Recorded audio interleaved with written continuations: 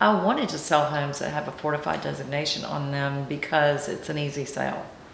And at the beginning, when we first started selling homes with fortified about 3 years ago, people didn't know about it. And I was able to spend a lot of time and explain to them the benefits of a fortified home, and then also explain to them the financial benefits through the insurance companies and the discounts that they'll get. But now, about 3 years later, I've got people that walk into my model and say, is this fortified?